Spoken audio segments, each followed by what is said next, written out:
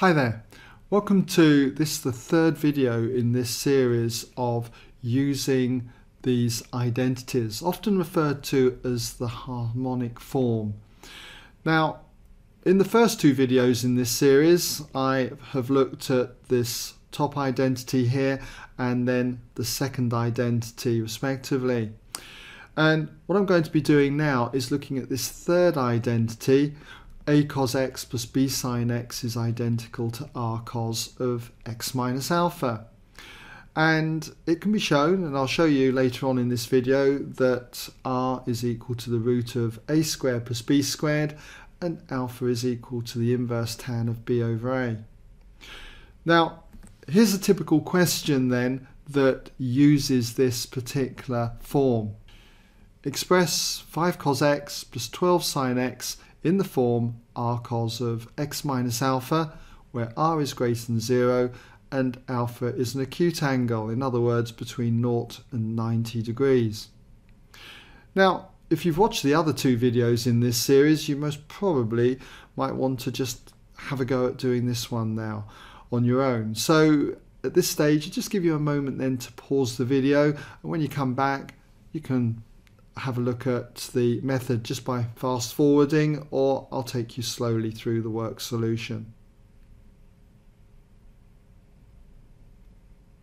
Okay, welcome back then if you had a go.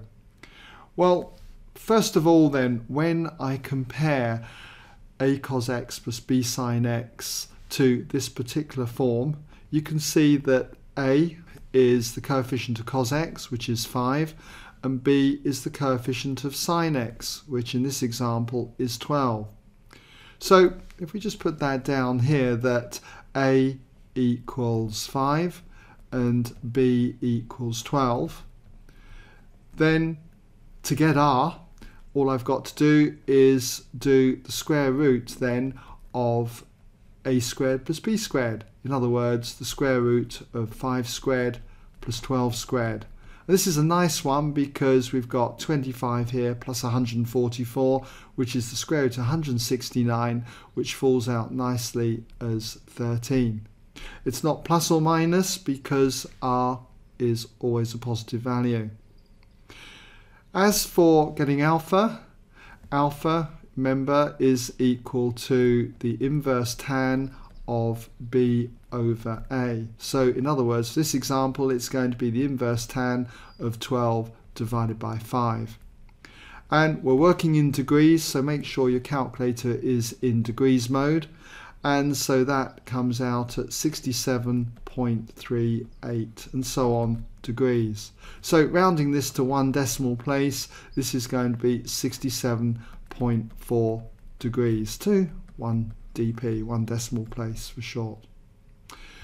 So in summary then, if we've got to express 5 cos x plus 12 sin x in this format, then we can say that therefore 5 cosine x plus 12 sin x is identical to r cos x minus alpha. So r we've seen is 13, so that's going to be 13 times the cosine of x minus alpha, and we'll take alpha as being 67.4 degrees. Okay, so that's the quick way of doing it. But if we were to do it from first principles, okay, I'll show you then how we can prove this result. So all we do is we take r cos x minus alpha, so r cos of x minus alpha, and this is going to be identical to r being multiplied by the expansion of the cosine of x minus alpha, and we should be familiar with this identity. The cosine of a minus b is identical to cosine a cosine b plus sine a sine b, where in this example a is going to be the x and b is going to be alpha. So we're going to get then the cosine of x times the cosine of alpha, and then it's going to be plus, and then sine of x multiplied with the sine of alpha. Just remove that identity so we've got room to carry on. And if we expand the bracket, we're going to get r cos x cos alpha. But I'm going to rearrange that to r cos alpha multiplied with cosine of x. And then if we expand the second one, we get r sine x sine alpha. And again, I'm going to rearrange that as r sine alpha sine x. And you should be able to see that this has got the format a times cosine x plus another constant, let's say b, multiplied with sine x. And you can see, I hope, that the a matches up with the r cosine alpha. These are the coefficients of cosine x. And we can also see that r sine alpha, the coefficient of sine x, matches up with the b there. So what we've got to do is work out what r and alpha are. So in order to do that, we compare coefficients.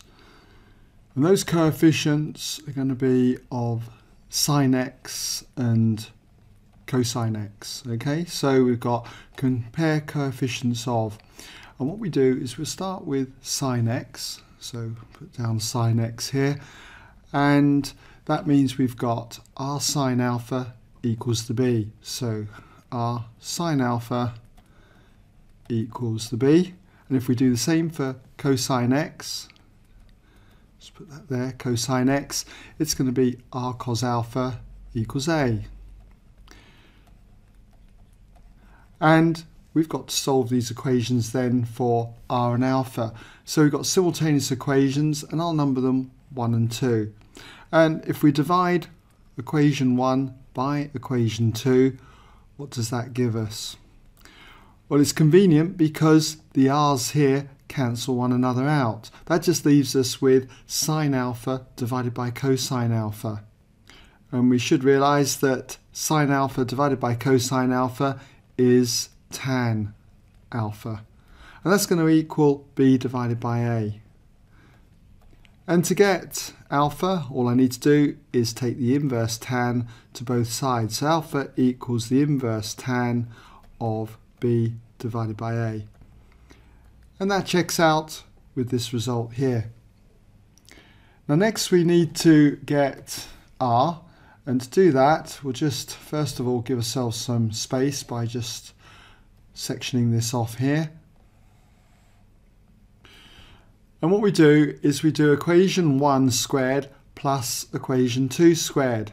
So if we put here 1 squared plus equation 2 squared gives us, well, we're going to have r squared sine squared alpha plus r squared cos squared alpha.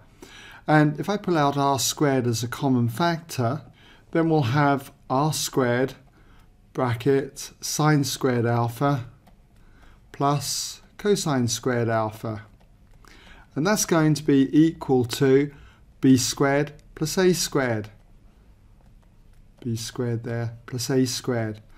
Now you should be familiar with the identity sine squared alpha plus cos squared alpha. It's identical to 1.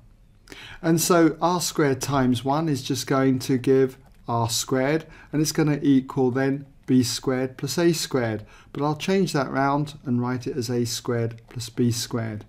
So that when we take the square root to both sides, r would equal the square root then of a squared plus b squared. It's not plus or minus, remember r is positive. And that agrees with what we've got over here. So hopefully you can see how this method works, and it's much the same for any of these identities, as you'll see when you come to look at the individual videos on them. Okay?